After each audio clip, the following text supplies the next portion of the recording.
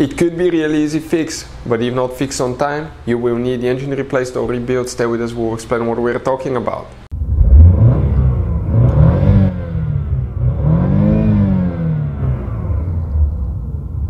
Hey guys, welcome back to Electrical Car Repair Live. Thank you guys for watching and subscribing to the channel. Today will be super helpful video to any of you having a Ford Mustang. It could be, guys, multiple generation Ford Mustang. If you have a problem where you guys have pressure, high pressure in the cooling system, stay with us, we'll explain what can easily cause that. It could be easy fix, but if not fixed on time, it can practically destroy your engine, overheat your engine, and you may end up spending thousands of dollars in repair. So stay with us and we'll explain what can cause that.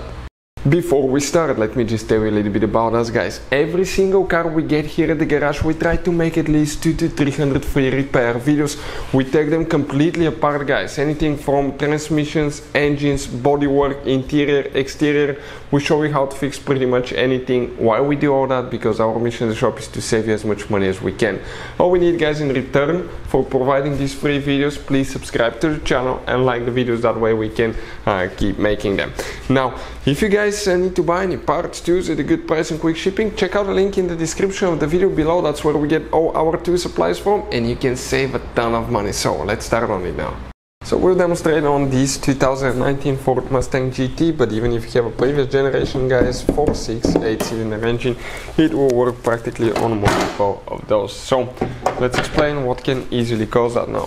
So first, never open the coolant reservoir or work on the cooling system when the engine coolant is hot. Let it sit overnight, make sure everything's cool.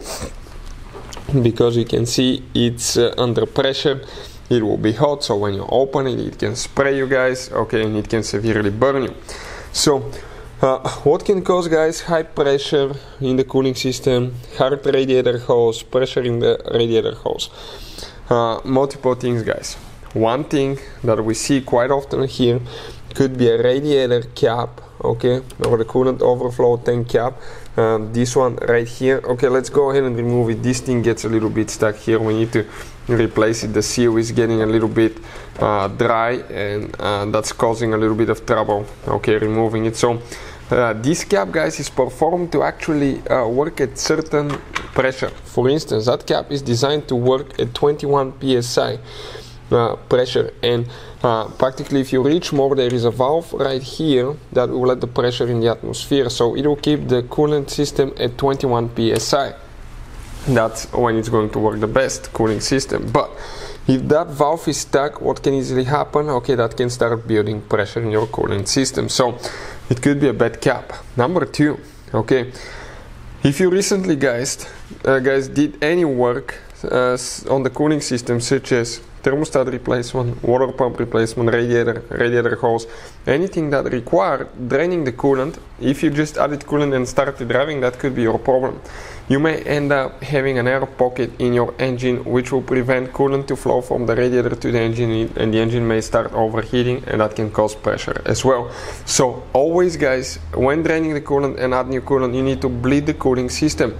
Now, if you don't, you can overheat and destroy your engine. There are multiple videos that will teach you how to bleed the cooling system, guys. It's not very complicated, but do it on time, otherwise you can destroy your engine.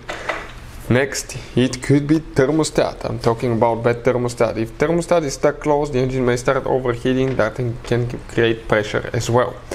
Number 4, bad water pump or serpentine belt that's not driving the water pump. So inspect to make sure that the belt is still on. Make sure, okay, that the pump is circulating the coolant. It could be bad water pump. Next, inspect the radiator fan. Test the radiator fan. Radiator fan that doesn't turn on can cause the coolant to start getting hot, and that can cause pressure in the system as well. But one of the most common ones that we see is not bleeding the cooling system and having a bad, okay, radiator cap right here, guys. Hopefully the video will be helpful to any of you having a Ford Mustang. Thank you for watching. See you next time.